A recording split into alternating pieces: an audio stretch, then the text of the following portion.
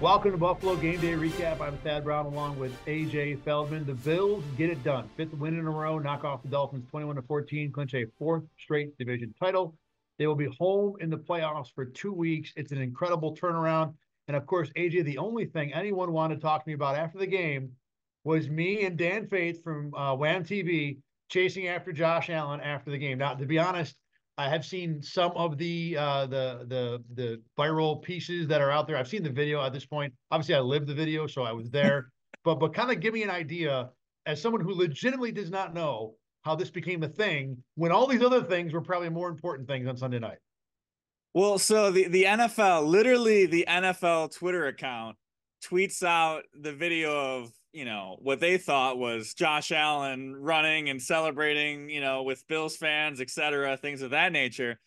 And then I think, everybody in the Western New York media sphere saw that and obviously saw, you chasing after him, Dan right on your tail with, his interesting running style as he's holding that camera.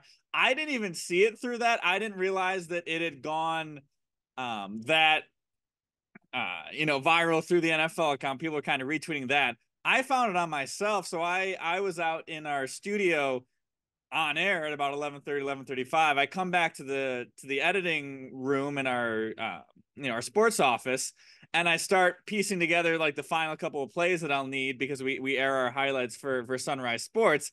And I just see this and I just start cracking up laughing. It's the funniest thing I've ever seen. It still could be the funniest thing I've ever seen. I, of course, included that in the Sunrise Sports and did my own commentary in it. So congratulations to the morning crew. You've got that. So everybody, I tweeted it out there, Dan retweeted it, everybody in the sports media sphere is retweeting it. I think the general reaction, of course, is you're getting very little attention, because Dan is, it looks like he's in such a big hurry. And then, of course, his Mose Schrute, Forrest Gump running style.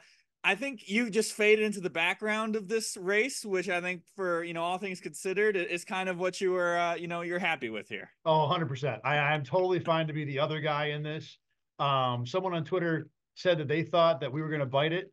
And to be honest, like both Dan and I have done the job long enough that how to run with a camera on your shoulder and not go down, because the risk of destruction of camera is so great that you can't ever have that happen. But when it was brought up, it occurred to me that if that was the one time ever that I went face first with camera gear, viewfinder, battery bouncing in 16 different directions, I would have never lived it down. So I'm glad that was not, I did not understand how televised that was. Now, I will admit two things. Number one, when I was running after Josh Allen, knowing the game was the Sunday night game, there was a distinct possibility that it could be on TV. I didn't realize to the extent to which was on TV. And then as for the race, I didn't realize Dan was there. I thought I had that all to myself. And when he popped up my left, that dude can close, man. I was a little upset. I thought I had that shot, and he passed me, made me look bad. Now, look, Dan's got 1 or 2 or like 15 years on me. So I think the appropriate person won. And as someone else pointed out, no hamstrings were pulled. So that's a victory.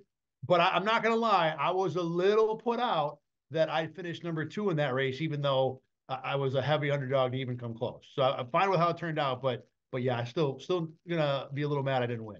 It couldn't have been better, because if the race was in the beginning of the shot, and that camera shot itself really doesn't get anything of Josh Allen. It gets it basically just gets you guys. So shout out to NBC for being a little short or slow on the trigger there to go to a different shot, to start with the sky cam. I'm sure. I can't wait to see Dan. I'm sure there'll be some sort of a clip perhaps posted of you're the Miami Dolphins, Josh is the AFC East, and Dan is the Bills passing them. I'm just gonna put that out there right now, so when Dan eventually makes that tweet, I can share this part right here where I clearly predicted what he was putting out for social media. Somebody can make that if they want. By the way, you know what I conclude? Once again, Dan Fates and I are better at our job than national photographers are at theirs. That's the only thing I'm taking from this. All right, let's talk about the game and stuff. Look, Bills get a win 21-14. It was not pretty. And really, and you said it, and I'm going to talk about this in my column that'll be up on rochesterfirst.com in the morning. This game was a good epitome of what this season was. It did not look ugly. It was not the way anyone expected. But you ended up right where we thought the Bills would be. They win a 4th straight division title. They're a 2 seed. They're going to be home for at least 2 rounds of playoffs. And the thing that sticks to me in this game, this might be a little less the microcosm part, but I was very impressed with the number of other guys, of unsung heroes who were the heroes in this game. Guys that, to some degree have been dismissed as quality players. Deonte Harty has been a miss, certainly as a wide receiver and generally as a punt returner. His last big play on a punt return was a fumble, but he made the play that sparked the Bills. I mean, I will tell you, I don't think the Bills win this game if he doesn't run that punt back for a touchdown because Miami was in full control. But on top of that, you had, Baylon Spector coming in and making plays as your fifth linebacker, basically, from when the season started. Taylor Rapp, who has been, very nondescript as a safety, has the game-clinching interception. And not only was it great to have those guys make plays so you win this game, but one thing Carl Jones and I have talked a lot about this year is that the Bills haven't had the dogs to win games. And then lately, since they were 6-6, you've seen guys step up. Ed Oliver had a play. Greg Rousseau a couple weeks ago. Obviously, Josh Allen's made plays. Well, now you've got, you got dogs falling out of your ears. I mean, you got players left and right who have been contributing and making major plays that finish off wins. You have to question Brandon Beane's communication because it's very clear that when he signed Taylor Rapp, when he signed Deonte Harty, when he signed Trent Sherfield, he told them, all right, we're bringing you in to win games. We need to win games in January. And that's all they heard. And they only participated in January. So all three of those signings, this game itself, leads to the 21-14 win. And no, it wasn't pretty. It was ugly. I'm sure there are some Bills fans who turned it off at halftime. They made the playoffs. All right, let's get to sleep. Let's make sure we don't snooze on our alarm clock too many times in the morning. It really was the epitome of the season. You had Josh Allen doing great Josh Allen things. You had Josh Allen bad interceptions. You had Gabe Davis, Josh Allen miscommunications, a microcosm of this season. Eventually, he gets it done. The Bills won 5 straight. They were 6-6. They're 11-6. They win the division. And through this all, somehow, some way, the Bills are the 2 seed. They're the 2 seed in this thing. None of those losses really came back to bite them in the butt. They would have needed probably 2 or 3 more to catch the Ravens, so it didn't even do that. They lost a game to the Patriots, which knocked them down from second in the draft to the top 2 quarterbacks down to third. So a good loss there for the Buffalo Bills for the next 15 years. And no, they find a way to get it done. And I think really the most important thing in this is the fact that they get those 2 games, of course, if they are to beat the Steelers, because it's one thing to get into the dance and the AFC is a crapshoot and trying to win 3 games on the road like the Dolphins are basically going to have to do now. It's another thing to get 2 games at home. They're heavy favorites against the Steelers. Odds are they're going to be favorites against whoever they get in the second round, if that's Kansas City. And then who knows what happens in an AFC championship game if you get there. So this is just a really big win for their long-term future in terms of this playoff run. Yeah, and something I've talked about, it seems like at least in the regular season, everything always seems to work out for the Bills, and this is another year of that. But obviously, they did a giant share of that, winning those games on their own. And I think coaching deserves an incredible piece of the credit. I mean, you think about it, and we're going to talk about this for a second, but Tyler Dunn writes that article during the bye week about all these things that essentially it's a prosecutor's argument for why Sean McDermott should not be the coach. And all Sean McDermott has done since is win 5 games, 3 on the road, 3 against teams that were leading their division at the time. He's got a defense that's playing really well, despite literally no one, left from the group that he wanted to have on the field. Maybe a guys up front. I'm exaggerating a bit for the effect, though, of how good a job he's done. And then in this game, 2 things that I want to point out specifically. Number one, and I'll let you respond to this, but the thing that really turned this game, along with the Harty punt return touchdown, was that the Bills absolutely out-adjusted the Dolphins when it came to, halftime was the line of demarcation, but I'm sure the adjustments were happening sooner. Miami came out running the ball at will. Buffalo took that away. The few times, Miami only ran it 3 times in the second half. Coaching malpractice from my point of view by Mike McDaniel. But regardless, the Bills stopped that. The Bills stopped Tyreek Hill, who was dominating in the first half. That is an incredible piece of coaching to say, yeah, you're killing us with this. Here's how we're going to fix it. And then not just to execute it and stop the bleeding, but to totally flip that around and say, we're going to smother you with these things that you've been succeeding on in the first half. Yeah, I mean, Miami was doing the keep it simple, stupid. What they were doing, running the ball, doing their little pitch plays out to HN, getting outside, using his speed. It was working. So they kept doing it. They kept doing it. They got the touchdown. HN made Jordan Poyer look pretty foolish on that play. And it was working. They were, I think, at 7.7-ish yards per carry in the first half, something along those lines. That's stupid. And then second half comes around and they couldn't do anything. I mean, this is Miami's drive log in the second half. It's 3 and out, it's 4 and out with a punt, it's 3 and out, it's 3 and out, and then it's 4 plays in the pick to end the game against the number 1 scoring offense or yards per game offense in the NFL. Obviously, they're missing Raheem Mostert, they're missing Jalen Waddle, so they're a little short-handed. But what an effort by the Bills defense, especially, you lose Rasul Douglas, who was the turning points of this defense. Everybody's praised the way he's changed things. They lose Tyrell Dodson, where, coming in from Matt Milano, he's been a really solid piece. Now you have Baylon Spector, who nobody, Baylon Spector is maybe the last guy you want against this Miami Dolphins defense. He's not the quickest guy in the world. He's like a slow trotting traditional linebacker, just stuff up there and get tackles, and somehow they're able to get it done. Good story from Rasul Douglas, by the way. After the game, he said that even with the knee injury, he was going to try and come back in.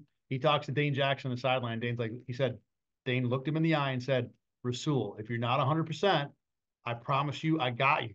And Dane played well. He had a good big pass breakup in that fourth quarter as well. So they had guys stepping in on defense, and again, credit to McDermott and his staff for having all of these guys ready to go. It's not just the starting 11 or the main 13 or 14 who play. You had the 18th, 19th, 20th players on defense who had to make plays in this game, and they succeeded. And then even some game strategy stuff. On the last drive where the Bills had the ball, I love the idea to go for it on 4th and 1 from inside the 35. I remember exactly where it was in the field, but you have a quarterback in Josh Allen who's been nearly unstoppable on quarterback sneaks. I know that they stopped him a couple times late, whatever. Including the game-winning one. But exactly. Yeah. Even in that spot, though, if you give the ball up there, there's 4.5 minutes to go. I think the likely scenario is that Miami drives down. Even if they score, all you are is tied. Yeah, they could have gone for 2. I don't think they would have, but you would have had plenty of time to answer that, even if things went absolutely bad. So I thought it was smart risk management because there wasn't a ton. And then obviously, you've got this hammer of a quarterback that should be successful anyway. So I loved it. And then the second one I thought was a no-brainer. I mean, I don't even know if you give the coach credit for that, but hey, at least he didn't do the wrong thing there. So good game management at the end by McDermott. Yeah, I mean, 4th and 1 at their own 35. It's certainly not, it's not even a midfield. It's in their territory. It's the type of play that McDermott has punted on in the past. You talk about field positioning. I'm sure post game he would have, talked about, the punts. The defense was rolling. He was feeling good, things of that nature. But no, he trusted his guys to get 1 yard.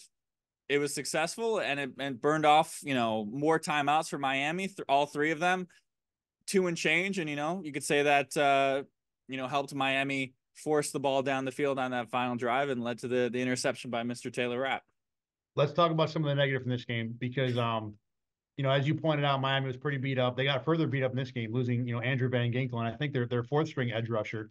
They were down to, yanking people out of the stands to rush the passer on the edge by the end of this game. And Melvin Ingram, who may not be any much different than that right now. And the Bills still let Miami not only hang around, but look like the better team, frankly, for 3 quarters or so. And, it starts with 17. And I know I'm actually interested to see more on what the first interception was, because I wasn't sure if that's necessarily a Josh Allen throw. But again, even if it was Gabe Davis's fault for not being in the right spot, Josh doesn't have to make that throw. You can just take the sack. You can throw the ball in the 4th row, and you make sure you get your 3. So that's still a bad quarterback play. The second interception is a 4th down play. Frankly, getting an interception was good for the Bills, and I get that, no problem. But the end of the half play is utterly inexcusable. I mean, there's no defending that. You cannot be a quarterback at this level and make that play. That essentially was a turnover. And then the fumble, Josh has been better with fumbles this year, but that was, another bad one where you're in a spot, you have an opportunity to, I think it was take the lead. Let me check this. I think it's take the lead right there. Let's see. They would have gotten close. No, they're I still think down. All right, this is yeah, before the fumble, the punt 14-7, return. yeah. Regardless, it's early fourth quarter or late third quarter actually. It's reasonable to take a three there. There's no reason to continue trying to chase that. And look, we know who Josh Allen is. He's the guy that's always going to try and make the hero play, but it bit him in this game, and he made multiple incorrect plays to where, and God, I've said this about 100 times. If he does this in the playoffs, they're going to lose. And that's really the story of this again with Josh Allen. And the Bills dominated, yards wise, Yes. things of that nature. It was basically the game last year in Miami, the Heat game, in terms of yardage. Last year, they lost 21-19. It was 497 to 212 yards for the Bills. This time around, 473 to 275, a 200-yard advantage. And they ended up needing, a punt return touchdown from 96 yards, the longest in franchise history. So they almost did it again. And it's the same old Bills. It's the same old Josh Allen. And now you got to, see if he can keep the good and leave most of the bad out, because it's just still, showing up and in a playoff situation. The thing is with them having to win all these many games, they've quote unquote gotten lucky so many times down in a row. Can this 5-game winning streak extend into 9, which is what it's going to have to do? That's a lot asking if you're playing within these margins all the way down the stretch. Yeah, they blew out Dallas, but the other 4 wins were all close. 2 of them for sure were against teams that you don't want the Bills being close with. This one, I think you can argue for it, but you don't have to. And that's definitely a concern. And you talk about good luck. I know the general luck opinion on the Bills that's been decidedly really bad, but lately they've recovered a large percentage of their fumbles. The last, 3 balls that have been deflected straight in the air have been landed in Bills' arms. I mean, the 7 points they had at halftime was one of the luckier plays you're going to see with Trent Sherfield. Heck of a catch, but the ball ending up in a spot where he can make that catch was ridiculously lucky. So yeah, things have been, bouncing their way. And then look, that's probably what's going to happen for a 5-game win streak. But your point is excellent. If this is going to be a 9-game win streak, how much luck do they have to have when everybody they're playing has been a close game? And Josh Allen has been a big part of why that's been. I mean, you go back to the opener. That's what I was thinking of. Fourth quarter when it's 14-7. I'm like, I'm watching the Jets game all over again. And this time it was the Bills that got the punt return, so it worked out in their favor. All right, and then one other thing that I want to hit on, at least from the negative point of view, and I talked about this on Twitter last week, and I don't think we really brought it up in Gameday Recap, but James Cook and his hands are a big question mark, and it's not. I think I looked it up. He's got 5 drops this year, which doesn't sound like a lot, but when he doesn't get wide receiver targets, the percentage is pretty high. And especially when they're the 5 biggest drops like he could possibly ever have. Yeah, I mean, he does have them in really bad spots. But yeah, the one he dropped and that throw that Josh Allen made to the end zone was probably Josh's best throw of the game. I thought it was a ridiculously good throw. But, Cook is at least a dependable, necessary weapon in the pass game. He doesn't have to be the first, second, or third best receiver, but you need him involved. And if he's going to blow these plays over and over like he has all season long, then this is again the type of thing that's going to bite you in the playoffs. Yeah, and with Leonard Fournette being elevated instead of Latavius Murray, you have to wonder when push comes to shove. It's one thing if you're driving down the field, maybe you keep Cook in there, keep the semblance of the run game, keep him in those low pressure situations. But if you get to third downs, if you get to the red zones when you need a catch, that's the one thing Leonard Fournette can do. His pass coverage or pass blocking is a little shaky, as you pointed out, but he can catch the ball. He makes a lot of catches, and generally, if it hits him in the hands, he's going to make that catch. So, do they differ away from that when push comes to shove? Especially James Cook, a second-year guy who hasn't really done much of anything in the playoffs. Leonard Fournette, they call him Playoff Lenny for a reason. I think it's a valid question. I think the Bills have big problems if they're doing that because Cook is, obviously the better athlete at this point in both careers. And, Fournette has shown me anything to think he's got some, reservoir juice that the Bills need to tap into. He's probably better than Murray right now. I totally understood the reason for elevating him this week. Murray's been, kind of sagging in his level of play. But Cook is the guy. Cook is the guy you want to have on the field. And if you don't feel like you can have him on the field because of his hands, then that's a bigger problem. And I don't think they're going to go to that. I think Cook will continue to get the opportunities. He just better bleed and catch them next time. And speaking of next time, there's going to be a few more next times. I think we all feel like, the line on the Steelers game is 9.5. So I think there's an excellent chance the Bills certainly play at least 2 home games. I don't want to get too far ahead of myself, but I am dying to see Bills Chiefs in Orchard Park just to see what happens. Because I know Bills fans everywhere, expect Pat Mahomes to melt into a pile of goo the moment he shows up in Orchard Park because he's not at home for the first time ever. We know that won't happen, but it doesn't mean that the Chiefs are going to win. It'll be a fascinating game.